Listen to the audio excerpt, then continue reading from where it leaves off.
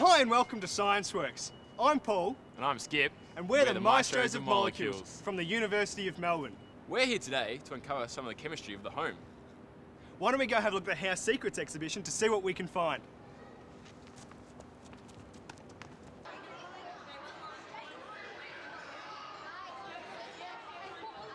Hi and welcome to the House Secrets kitchen here at ScienceWorks.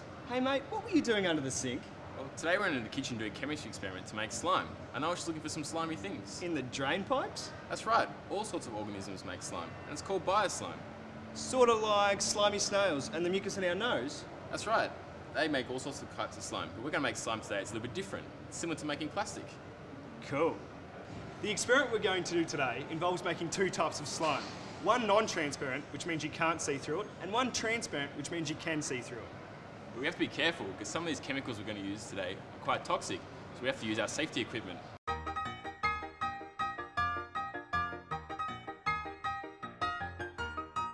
The two slimes are pretty easy to make, and they both use all of the same ingredients except for two different types of glue.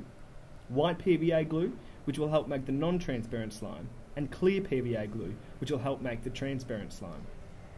The first step is to take this glue and make a glue solution by mixing it with water. And the key thing here, like in most chemical experiments, is to get the amounts right.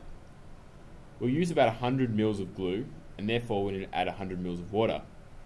To spice things up, we're going to add a few drops of different food coloured dye, and then stir well to make sure everything is mixed up nicely. Whoa mate, that looks pretty cool. The next step is to mix water with another chemical that's not really that common. It's called borax, and it's a key ingredient in this experiment because it helps bind and join everything together.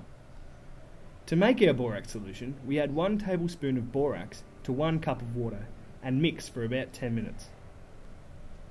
Make sure you're pretty careful with that stuff, Paul. Borax is a toxic chemical. Now it's showtime. I'm going to slowly add our binding agent now, the borax solution, to the coloured glue solutions. And I'm going to continually stir it, even if it gets a little tricky. Oh wow mate, it's all starting to come together. This is pretty exciting. And voila, we have 2 hunks of gunk.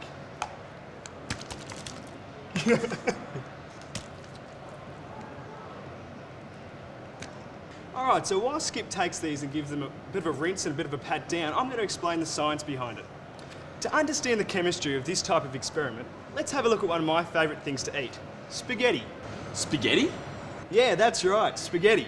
So if we look at the glue we've used really closely, we find that it's made up of heaps of molecules. Molecules a bit like this broken up spaghetti. When we added the water, we just added more molecules. Have you heard of H2O? Yeah, so just more molecules. We added them, and these guys just swam around each other, making a nice mixture, a glue solution. Now it's showtime. Remember how we said that borax was a binding solution?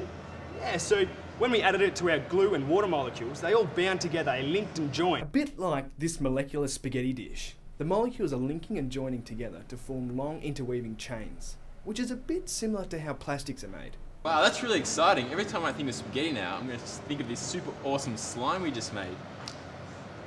Oh wow, look, this is really gooey. Definitely not like the mucus in our nose or the slime down the drain pipes. That's right. And if you want to make your own slime at home, talk to your parents or carers and go on the ScienceWorks website and download the Silly Slime activity sheet and have fun. Man, I'm hungry now. Well, that's been another chemistry demonstration performed at ScienceWorks by the Maestros of Molecules. We hope you've enjoyed exploring the House Secrets exhibition with us today. And we'd really like some feedback on our blog below. Just remember that chemistry's everywhere, so keep an eye out for it. And we're at ScienceWorks, where science really does work. See ya later.